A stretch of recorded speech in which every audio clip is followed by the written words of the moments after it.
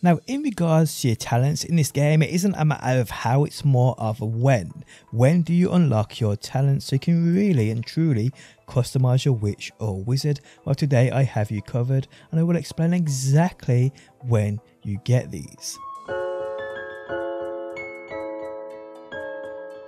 Okay, so talents to the player are very important, but well, they ain't something you get real early on. It's actually quite a grind you have to do to actually get these. Now, I ain't going to make this video 15 minutes long. I'm going to keep it short and sweet, but I will explain to you how and when you get these talents. So there is a quest, around 17 quests into the game, a part of that main quest line, and it's called the Jackdaw's Rest. Now, this is a quest which, like I said, it's quite far into the game, but if you're wondering where this is and how far you've got to actually get to here, you'll see the quest on the screen now, from the main quest, from the prologue all the way to this quest here in Jackdaw's Rest. So when you get this quest done, guys, it's Jackdaw's Rest, this is when you unlock those talents. I had myself so confused. I was wondering, what have I missed? Is there a side quest somewhere? Is there somebody that I've missed? Is there an NPC I've missed? How do I get my talents? Well, this is how you do it.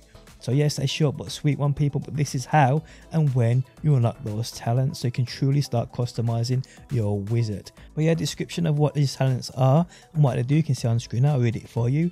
You've earned talent points, +1 starting at level 5. You may spend these points, these talent points, as you wish to enhance your spells to increase your combat powers, stealth and more. Choose wisely. Talent points may only be spent once, so the number of talents you acquire will be limited. So yes, whatever level you are when you get to this point in the game, when you complete this quest line, you'll get 1 talent point per level after a level 5 to spend within any of these 5 categories, and it really is as simple as that, people. So yes, this is when and how you unlock those talent points to truly start customizing your player. And there we have it, people. Guys, if you enjoyed the video, leaving a like really helps out. If you like what you see and want to see more Hogwarts on a daily basis, for those daily guides, be sure to subscribe. And hopefully, guys, I'll see you on that next one.